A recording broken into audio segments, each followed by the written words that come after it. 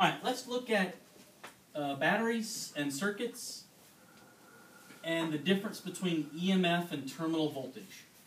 Now if we look at your basic design for a battery, you have an EMF. Now EMF is not a force. It stands for electromotive force, but it's not measured in newtons. It's actually measured in volts. It's also not your terminal voltage. VAB is your terminal voltage, and this is the positive end of the battery, that's the negative end of the battery. And let's look at another way that you would see the battery. And this would be like your car battery or lawnmower battery. And you'd have a terminal here. That might be positive, that might be negative. Now the positive terminal is called the cathode, and the negative terminal is called the anode. And you can remember this by a cathode has the T in it, so that's a positive sign. And I always remember this as a negative node, so A is negative. You can also think back to chemistry with cation and anion. Positive ion and anion is a negative ion. So you can use those words to kind of help you remember cathode and anode. Now, EMF is electromotive force. It's not measured in newtons, though. It's not a force. It is a potential. And the terminal voltage is the voltage between the terminals. If the battery is not connected to a circuit, your EMF is equal to your terminal voltage. So EMF equals VAB. But as soon as you have a circuit, you have internal resistance, and your EMF is no longer equal to your VAB. I think of it like this. Your EMF is the voltage that the battery wants to be at. So let's just say you have a 9-volt battery, or a 6-volt battery, or a 1.5-volt battery. That's your actual voltage, the voltage that you want the battery to operate at. But it's not always going to operate at that voltage. Over time, the internal resistance is going to increase when the battery dries out and the chemical reactions are nearing their end. And as the battery gets older, your EMF is going to stay the same, but your terminal voltage is going to decrease. So the terminal voltage is the actual voltage on the battery, and the EMF is the voltage that you want the battery to stay at all times.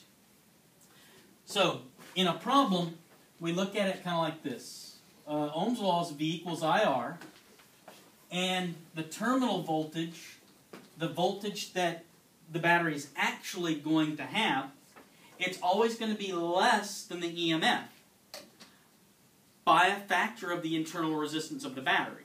So you can think about the equation logically as the terminal voltage is equal to the EMF minus the IR, which is the internal resistance caused by the chemicals in the battery.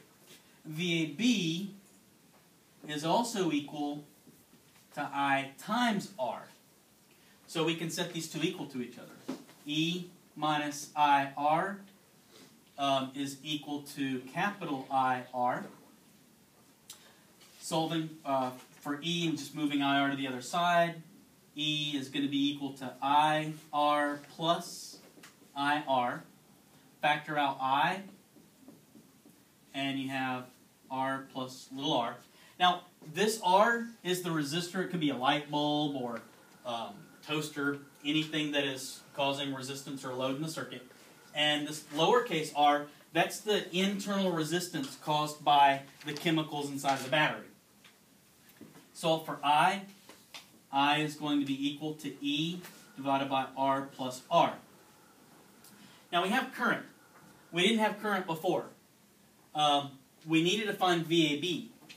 But we made a substitution. We just basically used an identity and said that if this is equal to this and this is equal to this, then this side has to be equal to this side. That's a transitive property. If VAB equals this, VAB equals that, then this has to be equal to that.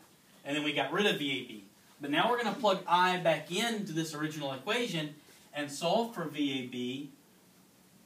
and that's E minus IR, and then you can get the value for AB. So this is the voltage that your battery would initially be at when you purchased it, say a 9-volt battery. And that's minus the current times the internal resistance.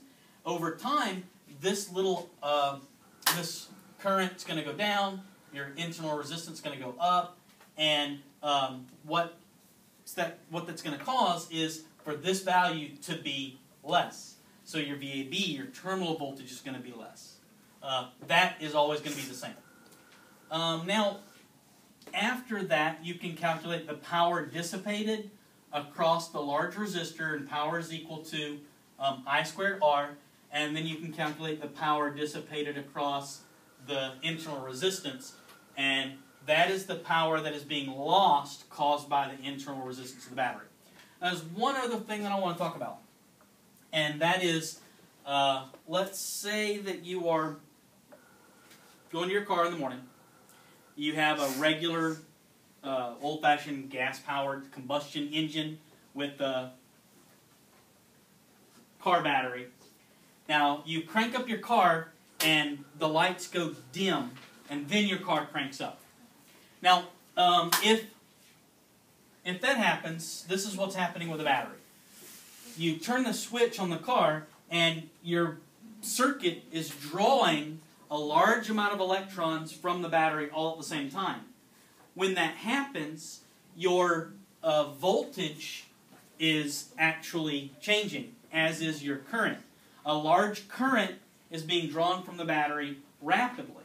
Now, the thing about current is that current is going to be different depending upon the number of resistors in the circuit.